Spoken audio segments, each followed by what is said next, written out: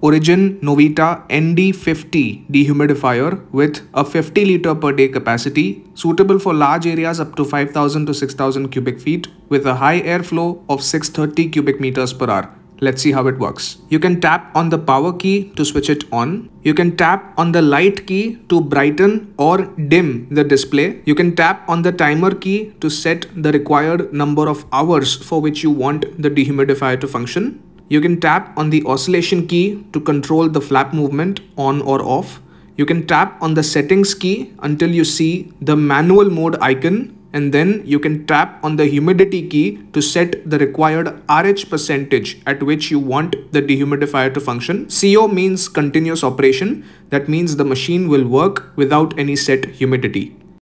You can tap on the settings key again to set the dehumidifier on silent mode. You will see the icon of silent mode on display. The display will dim, as you can see, and the dehumidifier will run on low speed. You can tap on the settings key again to set the dehumidifier on dry mode. You will see the icon of dry mode on the screen. Here, the dehumidifier will work on high speed for extreme moisture levels. Lastly, you can tap the settings key again to set the dehumidifier on fan mode, and you will see the icon of fan mode on the display screen. You may tap the fan speed key to set the fan speed at 1, 2 or 3, meaning low, medium or high respectively. Finally, you may long tap the lock key on the dehumidifier to enable the lock, and likewise you may long tap the lock key again to disable the lock, and you will see the icon of lock on the display screen. The water tank with a capacity of 5 liters can be found on the side of the dehumidifier. You may remove it like this.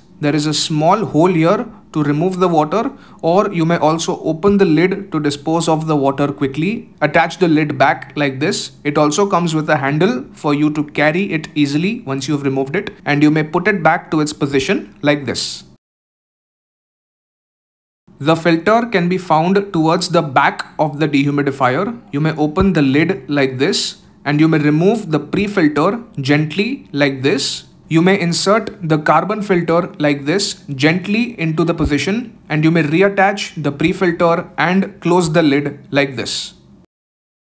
The dehumidifier also comes with a set of wheels and a small ledge on the side for easy mobility. We hope this video was helpful. Please rewatch the video if you could not understand something, and please reach out to us for any questions or queries. Thank you.